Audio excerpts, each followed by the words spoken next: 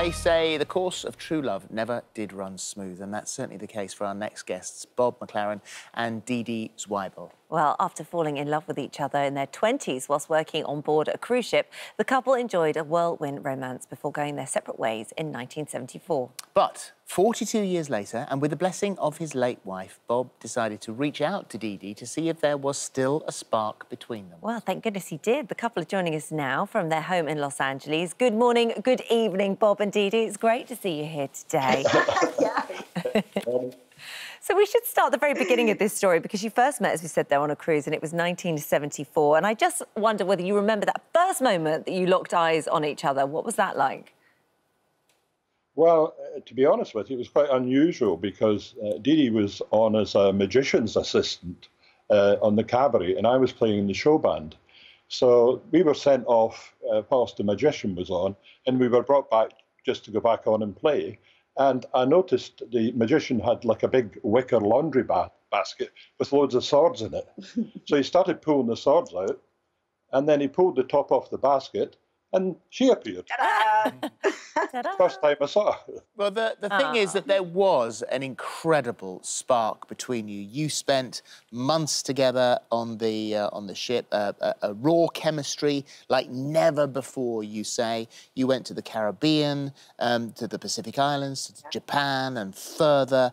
And so the plan was after the cruise that you had found each other, that you would settle in Scotland. But DeeDee, you got cold feet. Yes, I did. I just wasn't ready. I was just nervous about it because I'd have to give up everything here and go to Scotland. And if it didn't work out, what do I come back to? And I thought if he came here, he was still living at home. If it didn't work out, he can just go back home. And so, but Bob, that didn't work out. That didn't work out. But there was a little bit of a connection, a thread between the two of you, because Bob, being a musician, you made a music tape, and I think you spoke on it and you sent that to DeeDee. And DeeDee, you listened to that a lot, didn't you? Yeah, I mean, I still do, in fact. It's a great tape. And so I've heard his voice all through the years. Well, you did lose contact, lose touch. Life goes on in different areas. DeeDee, you're very successful, sort of dancer, actress. You went on to live your life in LA. Then Bob, you're back in the UK, you married your first wife, Helen, had 4 children, married for 31 years, and tragically she died of cancer in 2008. You then remarried a lovely lady called Jo, who was diagnosed with cancer a few weeks after your honeymoon. Oh, my God, I'm so sorry. Which is utterly heartbreaking. And it was during the counselling sessions when you've been together with Jo and you were facing this thing together, that you found out that she was worried that you'd be lonely. Yes, indeed. We both attended counselling sessions at Forest Home Hospice in Poole. I thought I'd give them a shout. They were absolutely fantastic. And they brought us together for some of the sessions.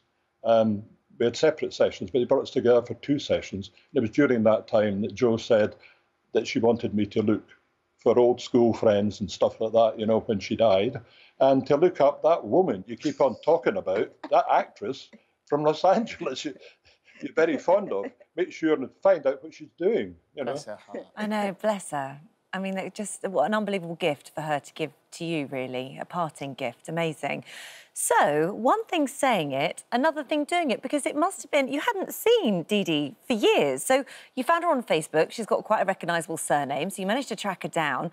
That first sort of, hi, it's me, did you recognise each other? How did it go?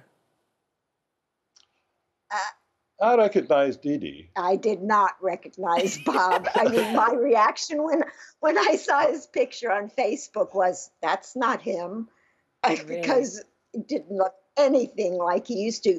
But when we started Skyping and talking, he knew too much, so I knew it had to be him. So you're backwards and forwards, you're chatting, and then, OK, why don't we meet up? This is when you could.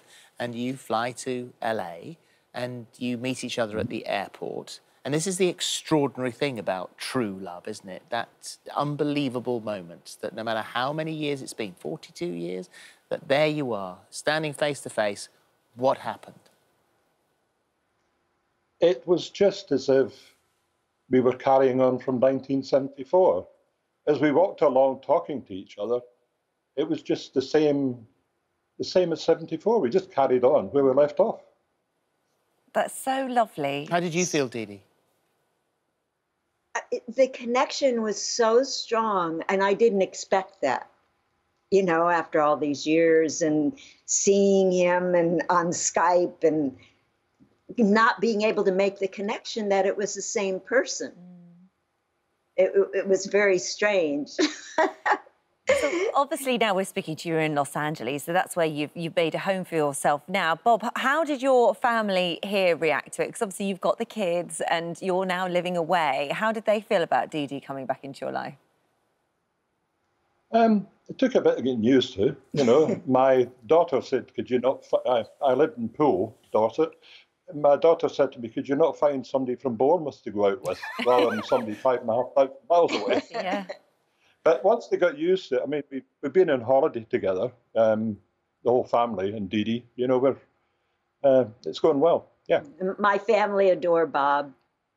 Great. That's good to hear. That's good to hear. Well, on March the 13th, 2020, just before the wheels fell off the world, the final ones. yeah, you went to Beverly Hills and you sealed the deal, tied the knot. And you are, again, there you are, that fabulous picture. So you are a married couple. Yes. Yeah, that was the only way we could stay together. I mean, we were happy just being together, but because of the visa situation, the only way we could be together was to get married. So is there going to be a big party when we're all out of this? Yes. Yes, yeah. In England, in Florida, where my family is, and here in LA. Perfect. 3 parties. Yeah. Yes. Yeah, you're perfectly listen, welcome. It's a wonderful story of true love. You got there in the end. Thank you both so much for being here. We wish you a very happy life together. Thank you Thank so you much. very much. That is a lovely story. Thank you very much.